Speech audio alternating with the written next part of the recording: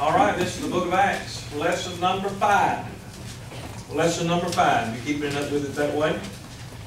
We'll be in Acts chapter number 2 tonight. Here for the next few minutes. We completed Acts chapter 1 last week. As I've said just about every time, this is not a verse by verse, even though it appears to be that way here at the beginning. And we're doing it that way on purpose. But once we get over into the book of Acts, once we get these first chapters down, then we can survey the rest of it.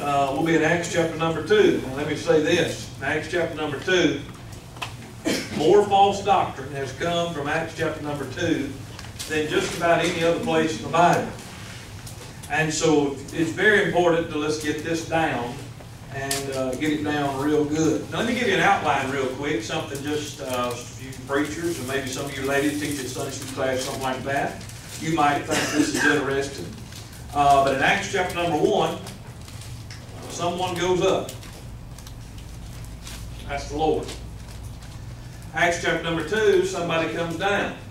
Anybody want to take a guess? Holy Spirit comes down. Acts chapter number 3, somebody goes out.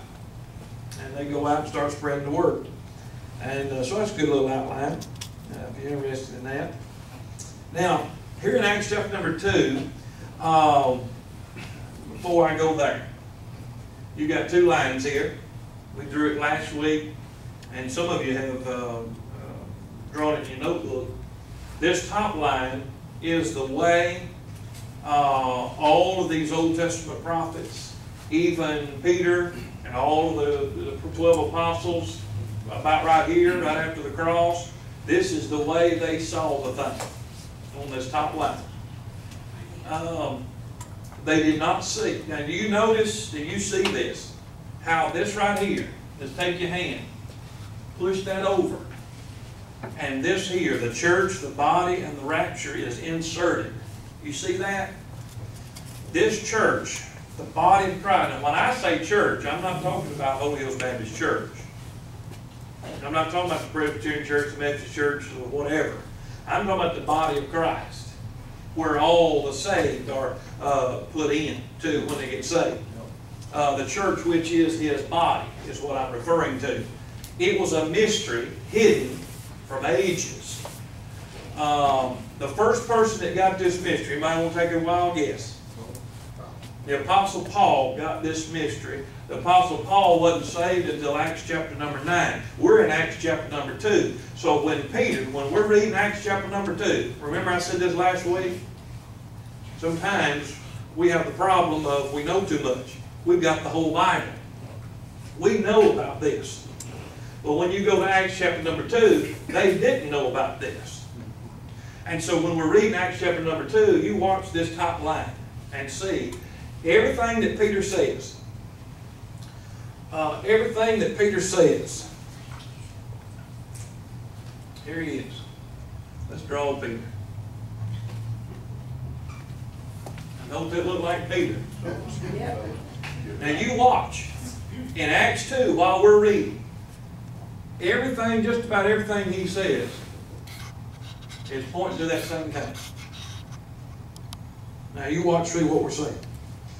All right. Let's look at Acts chapter number 2. Now you may want to write this down in your notes. We've referred to it, but I want to say it again.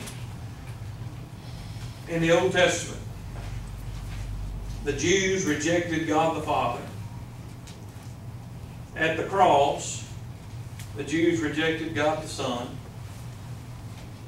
And at the day of Pentecost, they rejected God the Holy Spirit. Now, in Luke 24, when they're crucifying the Lord on the cross of Calvary, in Luke 24, Jesus prays a prayer. And He says, Father, forgive them, for they know not what they do. God the Father grants that prayer and gives them another opportunity to receive the kingdom message in Acts chapter number 2. And that's what we're fixing to read about. It's a kingdom message presented to the nation of Israel. Now, Acts chapter number 2. Let's look at verse number 1. And when the day of Pentecost was fully come, they were all in one accord in one place. And suddenly there came a sound from heaven as a rushing mighty wind, and it filled all the house where they were sitting. And let me stop and say this, Acts chapter number 2, the day of Pentecost. It is a Jewish holiday. It is 50 days, Penta, 50. 50 days after Passover. 50 days, Jesus dies on Passover. He walks with them, what, 40 days, is that right? After his resurrection, seen of them 40 days. He ascends. So in chapter number 1, you know, he dies. He's dead for 3 days. He walks with them after his resurrection, 40. So that's how many days? 43 days. So in Acts chapter number 1, 43 days he ascends, roughly. And then a week later, which is 50 days, on the 50th day, the Pentecost, is where all of these Jews would gather together, and they're coming to Jerusalem to celebrate the day of Pentecost. The day of Pentecost will be found in Leviticus 23, the feast day. Let me give you this. What they would do, they'd take that wheat and they'd beat it out, and they would grind it together and make 2 loaves of bread. These 2 loaves of bread had leaven in it. 2 loaves of bread, all one. Yes, they're sinners, but they are forgiven. Jew, Gentile, in the same body. Ain't that all? That's what they do. Those 2 loaves, it'd be a wave offering to the Lord. And they would push all that together and make 2 loaves out of that thing on the day of Pentecost. Jew, Gentile, in the same body. Jews are sinners. We're sinners, but guess what? We are forgiven. Mm-hmm. Hallelujah. Amen. And we're in the same body together. Whether it be Jew, Gentile, bond or free, it makes no difference. We're in the body of Christ. But Peter, he didn't see this. He was looking out yonder.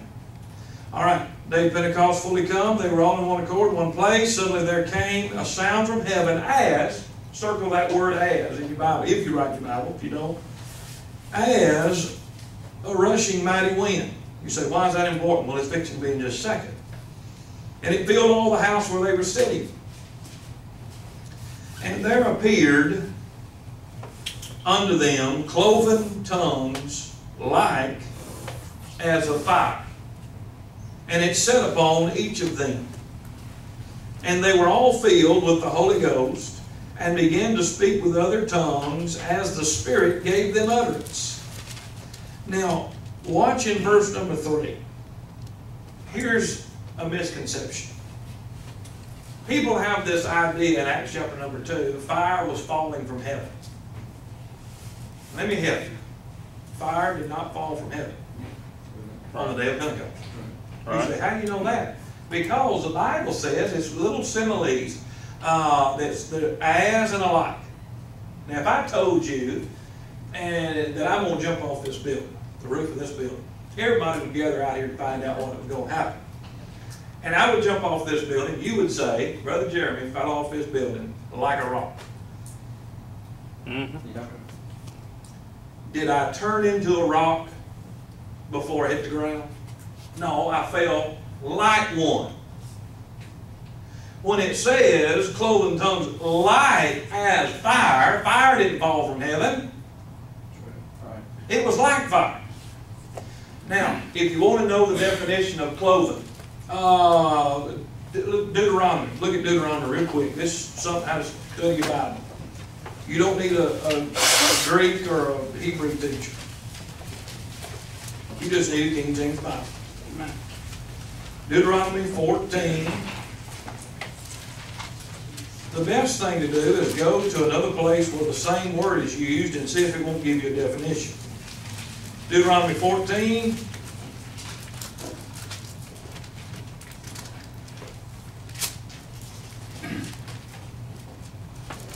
Verse number 7. This is giving dietary laws. Dietary laws. Verse 7. I'm breaking in the context just for time's sake. Nevertheless, these ye shall not eat of them that chew the cud. Anybody know what chews the cud? A cow. He chews the cud.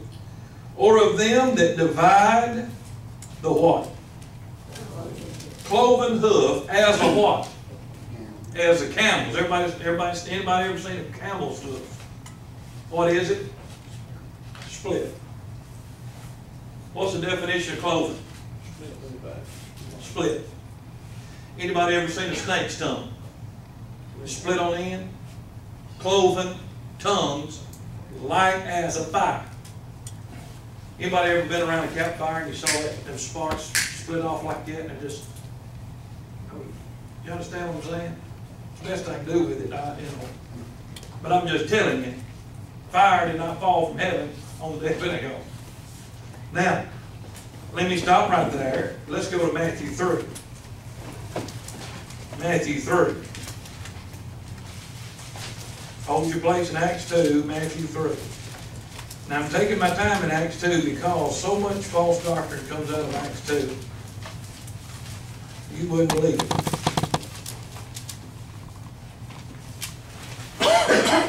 Matthew 3.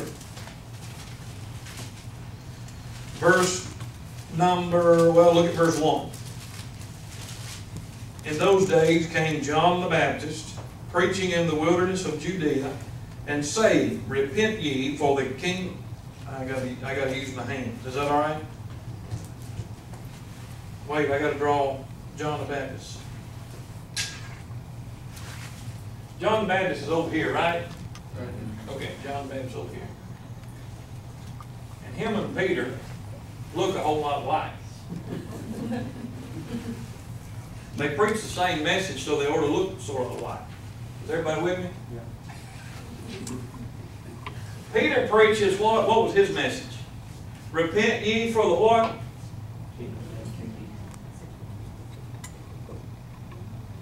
Kingdom of heaven is at hand.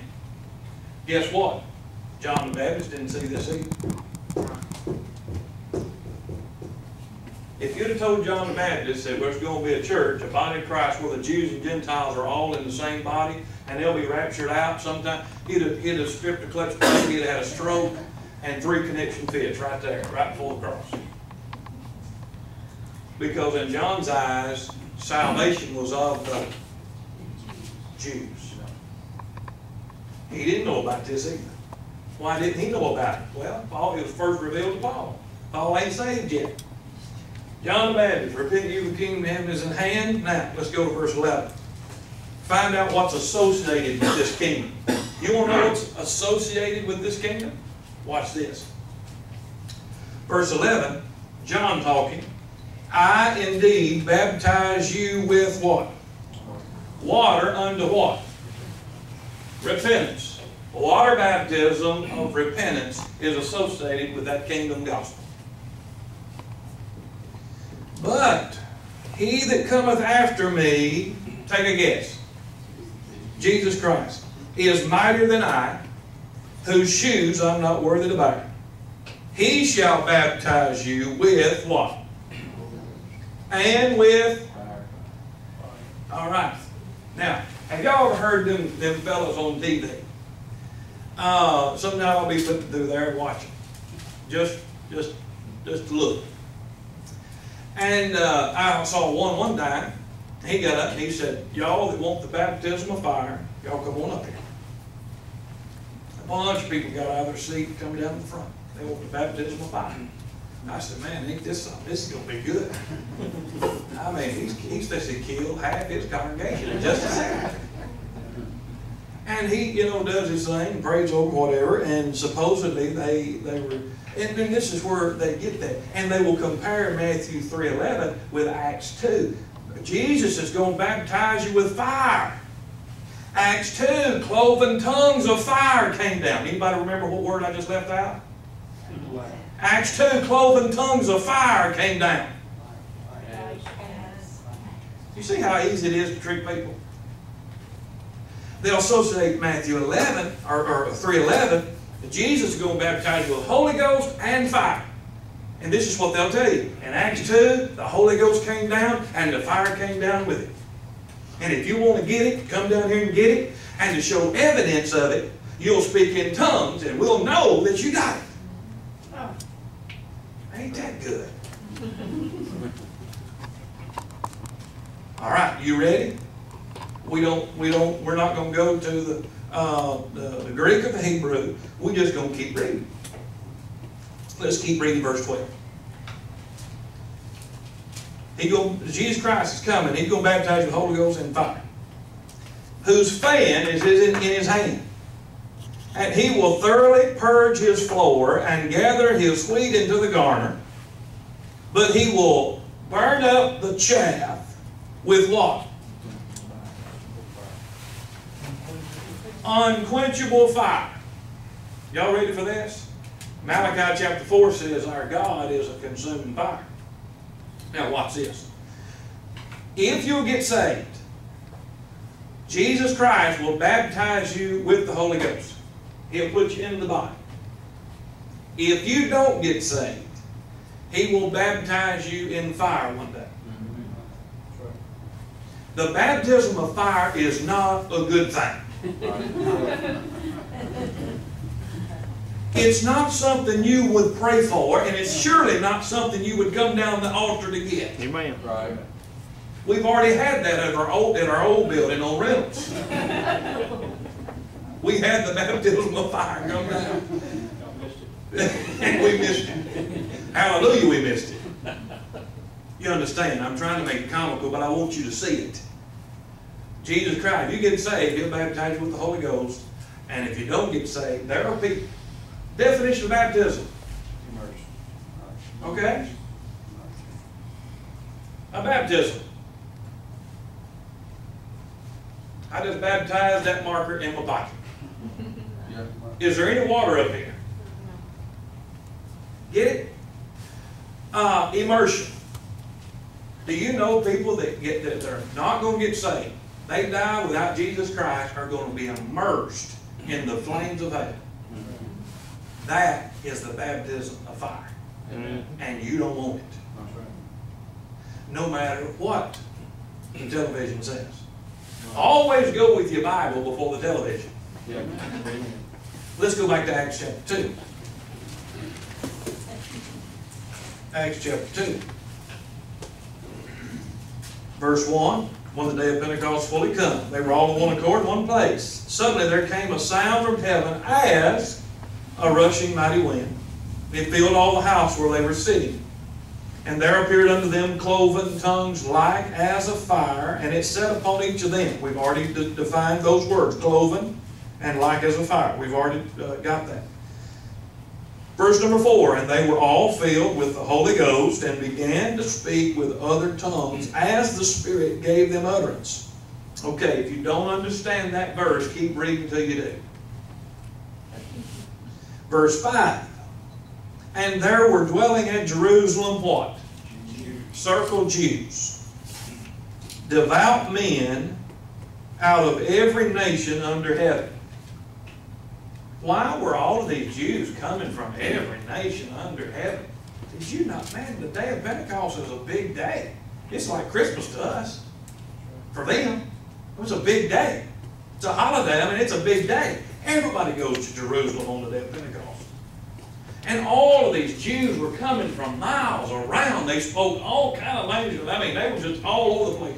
Coming to this one particular place, Jerusalem, because of this particular feast day. Verse 6.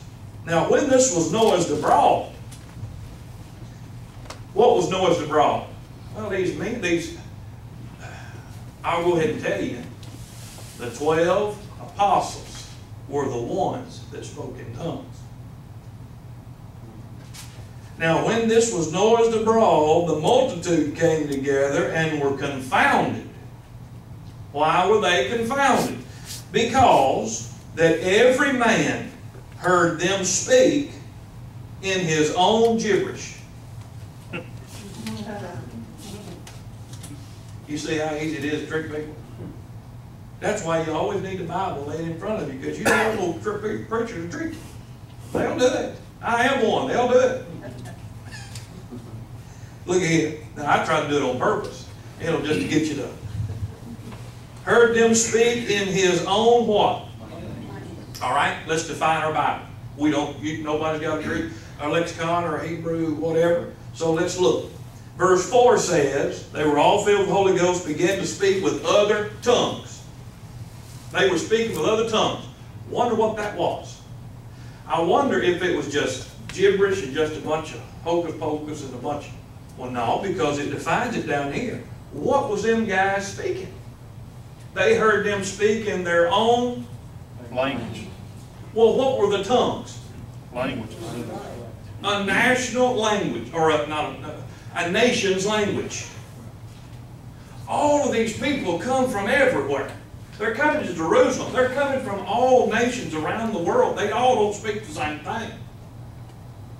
And on the day of Pentecost, they're all running around. People go, hey, y'all come here, these 12 guys over here, man. Just pick whatever one you want to listen to, man. Whatever one you understand. You hear it. It's amazing. They all gather around, and one of these 12 is speaking what they know. And they're like, really?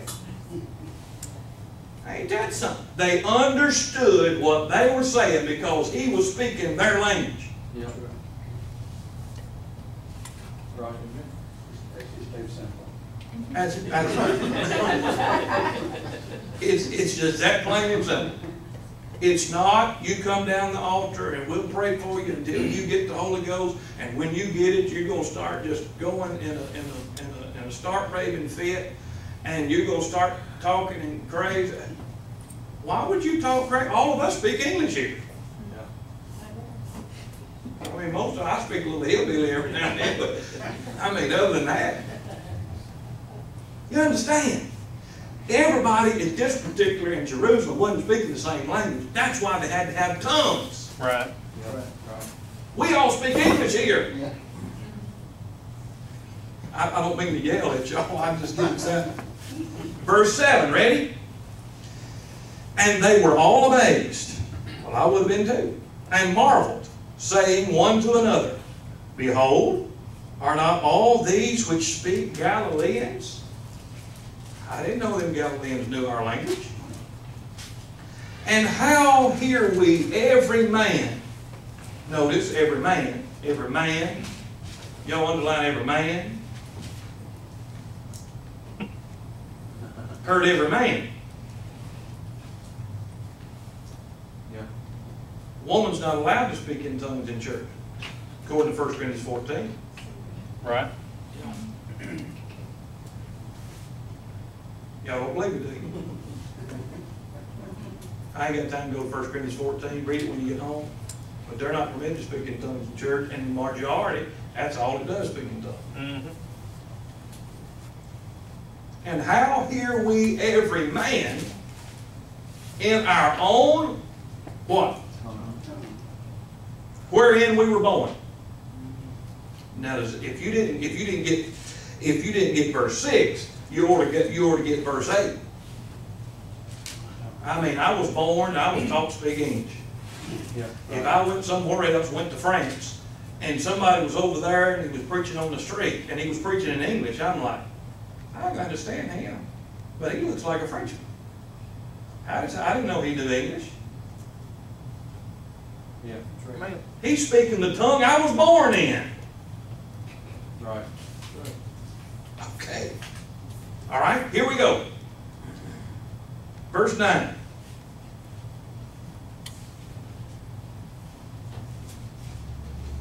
I'm just trying to make sure I know how to say this. Parthenians and the Medes and the Elamites and the dwellers of Mesopotamia and in Judea, Cappadocia, Pontus and Asia, Pergia, Pamphylia, in Egypt, and in the parts of Libya, about Cyrene, and strangers of Rome, Jews and proselytes, Greeks and Arabians. We do hear them speak in our tongues the wonderful works of God. Mm-hmm.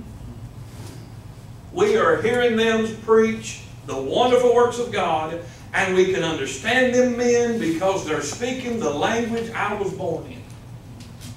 Now, brings me to our map that I've passed out. Those of you listening by home or watching it on the DVD, make sure that we mailed you one of these or you get one of these. Now this is hard. You'll have to look. Dad, did we figure out, are there 6? Somebody count how many nationalities right here? 16. All right, 16 nationalities right here that we just read. There should be 16 numbers on this thing. All right, everybody find Jerusalem. Jerusalem is, if anybody can see my finger, Jerusalem, down there in the lower, Right above number 5, ain't it? right above number 5. All right, look way over here at number 13, Rome, Italy. Everybody see the boot? There were people that traveled from Rome, Italy, Jews, all the way. Look, all the way. Here's a scale if you want to measure, see how many miles that is. If you want to measure that out sometime when you're home. Rome, Italy, all the way over here to Jerusalem. Why? Day of Pentecost.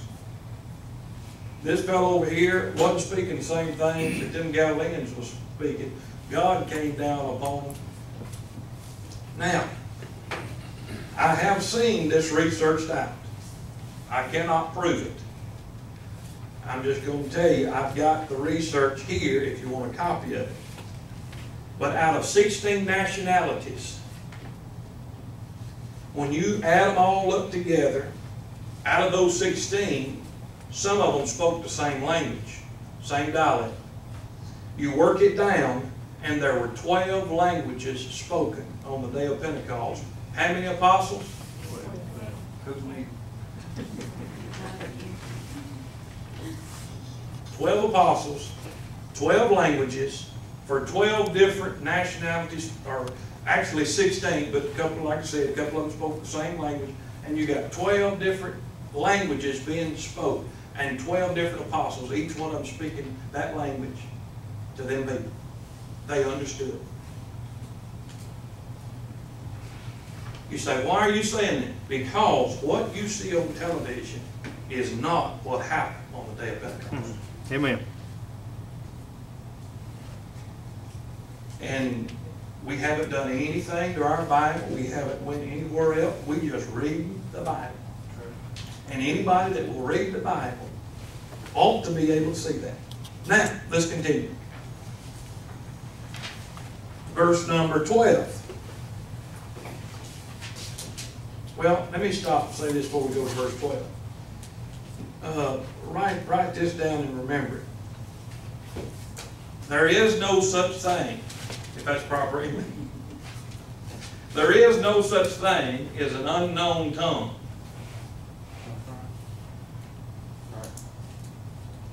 Anytime in the Bible where tongues are spoken, somebody knew the language.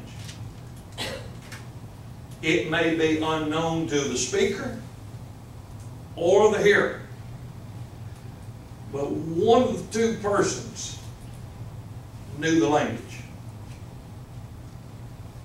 No such thing as an unknown heavenly language. No such thing. Homework, find me one in the Bible. If you want, if you just, find an unknown language in the Bible that nobody knows. It's a heavenly language that nobody knows about. It just comes upon you, and you just, there you go, and nobody can interpret it because it's come from heaven. I've heard all of it. And what you do with that right there, you say, give me chapter and verse for that. Oh, it's in there. Oh, it's in there. Well, give me chapter and verse. Well, I'll have to go ask my preacher. He's the one who told me. All right. Now let's go to verse 12. They were all amazed and were in doubt, saying one to another, what meaneth this? Verse 13, others mocking notice the word mocking, said, "These men are full of new wine." Now, anybody want to know what new wine is? Same thing. Let's go to Isaiah 65. Hold your place in Acts 2. Isaiah 65, and let's find out what new wine is. All you need is a Bible. Isaiah 65.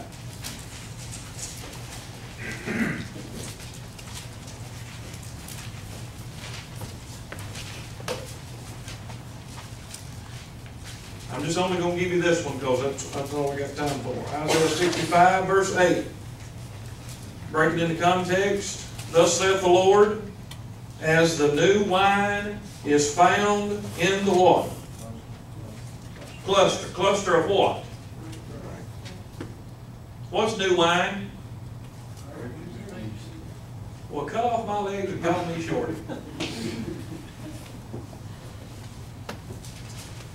Right? Back to Acts 2:13.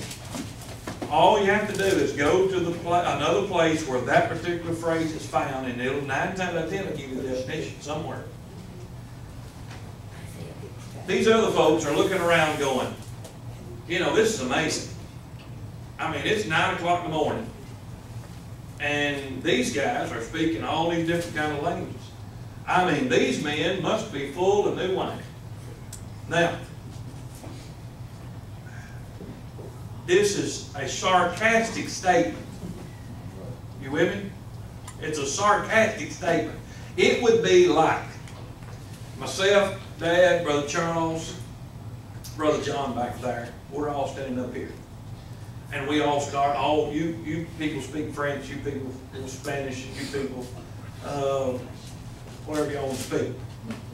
We're up here speaking to y'all. And y'all think we're drunk. And y'all look up here and go, them boys are full of sweet tea, ain't they? You know, in other words, these people mocking going, yeah. And preachers, yeah, they're full of grape juice. Yeah, right. You with me? All right, verse 14. "But Peter," I told you, Peter is the apostle to who? Jews. The Jews. Galatians chapter 2, verse 7. There's one of your memory verses. Apostle Paul Peter being to the circumcision, the Jews. Paul being to the uncircumcision, the Gentiles. "But Peter, standing up with the what? Lifted up his voice and said unto them, Ye men of who?" You see that? This is a Jewish passage. This is a Jewish chapter. "And all ye that dwell at where?" Well, ain't that something? "Be this known unto you, and hearken to my words." Now, isn't it odd? Isn't it odd that 90% of false doctrine comes out of a Jewish passage that wasn't even written to us? Now, we read it, we get application from it, we learn from it. But when you open the mail, you figure out what goes to who, and Peter is telling us who the mail's going to. All right, he's getting ready. He's getting ready to lay a sermon out. Now, all those preachers have different ways of doing stuff, or how we lay a sermon out. But let me give you this outline real quick of Peter's sermon. Peter's sermon starts in verse 16 and goes all the way down to about verse 38.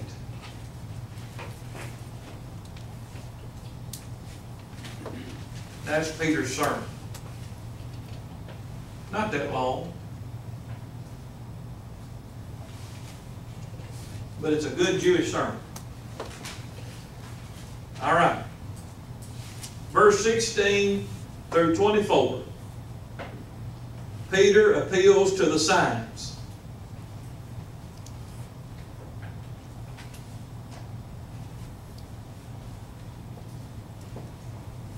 Everybody got that down? 16 through 24, Peter appeals to the signs. In other words, he talks about resurrection, the signs. Who requires a sign? Jews. Verse 25 through 31. Peter appeals to the Scripture. He quotes the psalmist David.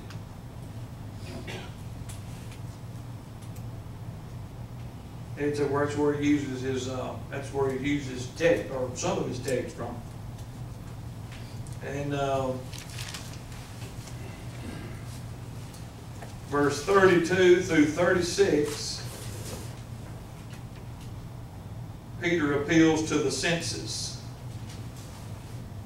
In other words, witnesses. He brings witnesses to corroborate his message. In verse 37 and 38 is the appeal. In other words, the invitation. When we give an invitation, we're appealing people to come. That's the conclusion of the message. The invitation. Now, when you get done writing, we'll read the sermon and talk about it.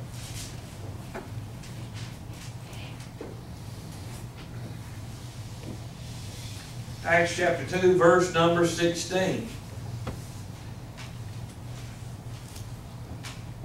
But this is that which was spoken by the prophet Joel.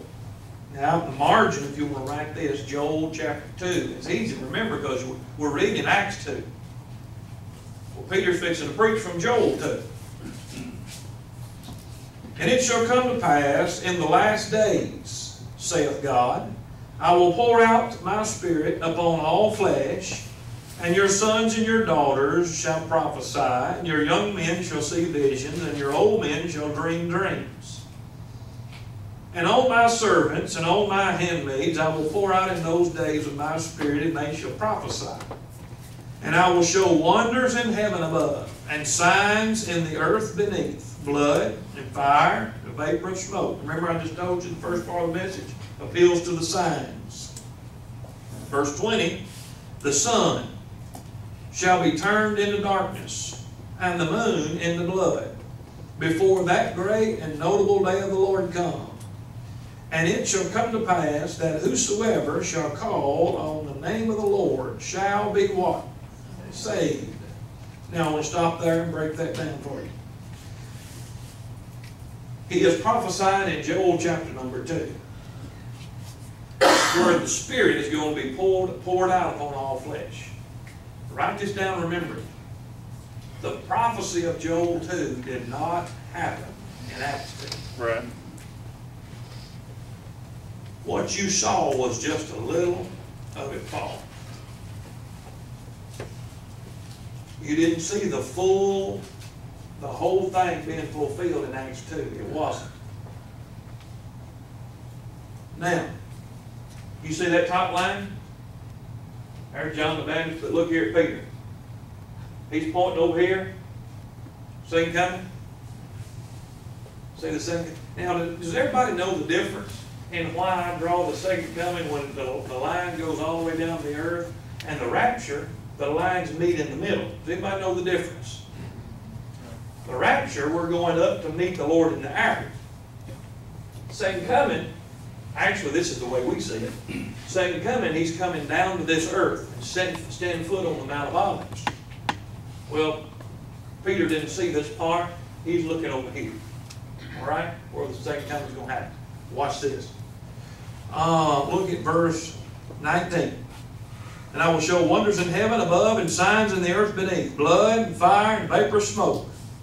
The sun shall be turned into darkness and the moon into blood before that great and notable day of the Lord come. Now,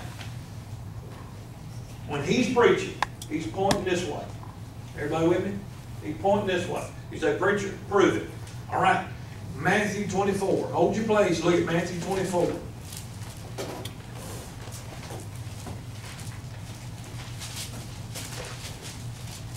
Matthew 24. You remember the wording that we just read in Acts 2? Let me read it to you. The sun shall be turned into darkness, the moon into blood, before that great and notable day of the Lord come. Matthew 24.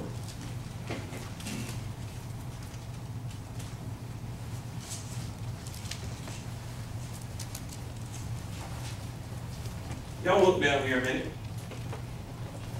Y'all see this 7-year tribulation right here? What comes after 7-year tribulation? Right after tribulation comes what? Okay. Verse 29.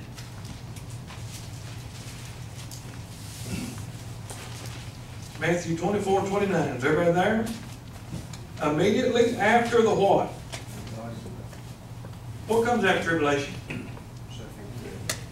Immediately after the tribulation of those days shall the sun be what? Did we just read that in Acts 2? And the moon shall not give her light. The stars shall fall from heaven, and the powers of heaven shall be shaken. And then shall appear the sign. I got to talk to my mouth again. And then shall appear the sign of the Son of Man in heaven. And then shall all the tribes of the earth mourn, and they shall see the Son of Man. Well, it basically figures the Son of Man coming in the clouds of heaven with power and great glory. Now, what do you suppose Acts chapter number 2 is referring to? Second coming. All right, I don't think you, all right. I don't know if you got that yet or not. Revelation. Look at Revelation 6.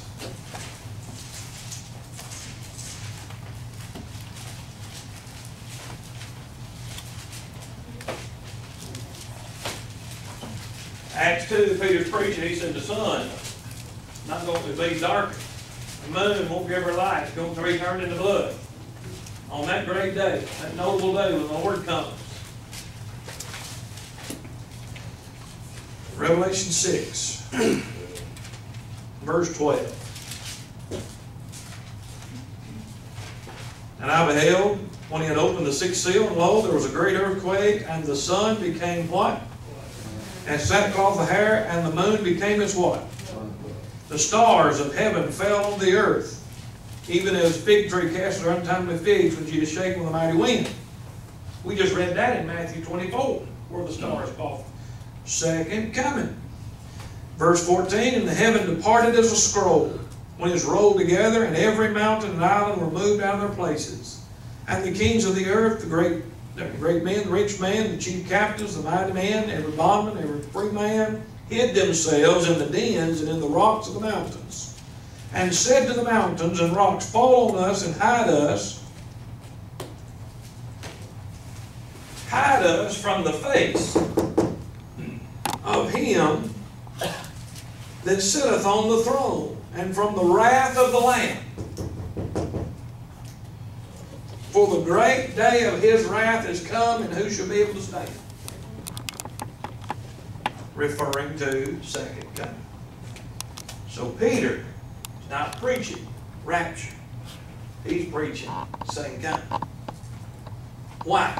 To a bunch of Jews who require a sign. We just said over there in Revelation or Matthew 24, a sign, the Son of Man coming in the clouds of glory. That would be a sign. All right, back to Acts chapter number 2. We got a few more minutes.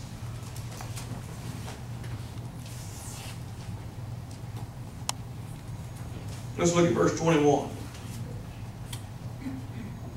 It shall come to pass that whosoever shall call on the name of the Lord shall be what? Anybody ever wondered what the definition of saved is? Wonder what it means. Does it mean saved in a car wreck? Saved from a boat accident? Saved from persecution?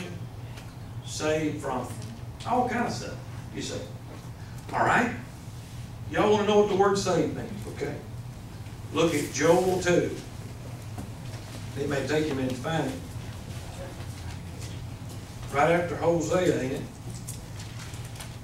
Ezekiel, Daniel, Hosea, Joel. Amos, Obadiah, Jonah, somewhere over there.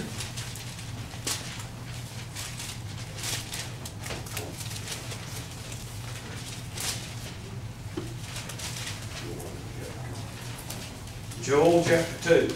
I'll give you a minute to find it because I want you to look at this. This may be all we have time to look at. Joel chapter 2.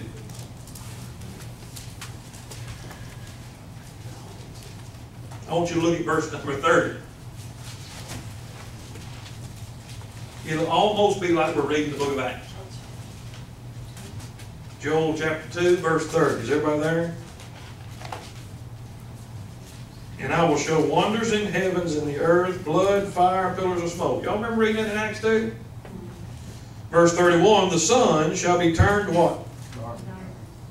We read that in Acts 2, didn't we? And the moon into blood. We read that in Acts 2. Before the great and terrible day of the Lord come. And it shall come to pass that whosoever shall call on the name of the Lord shall be what? Shall be what? Like, say, Let me ask you a question. What's the definition of saved? What's the definition to be delivered? Ain't the Bible an amazing book? It's an amazing book. Now, let me say this. I got about 4 minutes. Let me say this. When Peter is standing right here, he's looking there. Jesus just ascended. In their mind, they thought he could come back just any minute. They thought, well, okay, let's stand here a minute and look. He'll be back. I mean, he said he'll be back. And they're just standing there. That's why the two other guys show up and go, why are y'all standing here gazing up into heaven? This same Jesus is coming back just as you seen him go. He didn't tell him how long he was. Oh, it's been 2,000 years. They're still, they probably died looking like that. The point being is, they're looking for him to come. What was he going to do? He was going to deliver them from Rome's bondage. So when we look at Joel 2, whosoever shall call on the name of the Lord shall be delivered from this Roman bondage. These Romans have us under Caesar. We don't like being under Caesar. We want a king, we want a kingdom, and we want our guy, our Messiah, the one that we know that's supposed to be sitting on the throne beside Caesar. We're going to throw Caesar off, and we're going to put Jesus Christ on the throne right here. He's going to deliver us from this Roman Empire. You get the message? In Acts 2, watch, this is a good closing point. In Acts 2, now, please, just listen to what I'm saying and don't let it disturb you too bad. In Acts 2, they wasn't looking for somebody to deliver them from their sins. Amen. yeah. Even though Jesus just died for them, Yeah. Right. they don't know it yet. They don't understand. I've heard people say, well, Peter was looking back over here to the cross. No, he wasn't looking back at the cross. He was looking yonder way. Yeah. And they did not realize that the man that just died, yes, he was their Messiah. But he died to be their Savior. Right. And Paul tells them that later. And so here we go. I guess that's the best stopping point I can come up with. To be delivered. That's what they were looking for. Now, when we're right here, anytime the Paul line lines up, we can use it. Watch what I'm saying. The Apostle Paul said in Romans chapter number 10, verse 13, whosoever shall call upon the name of the Lord shall be what? Saved, shall be delivered. How were you delivered? You were delivered from your sin. Yeah. You were delivered from the bondage of Satan. Yeah. Amen. Amen. But at this particular time, they were looking for a different kind of deliverance. Question, comment? Go ahead.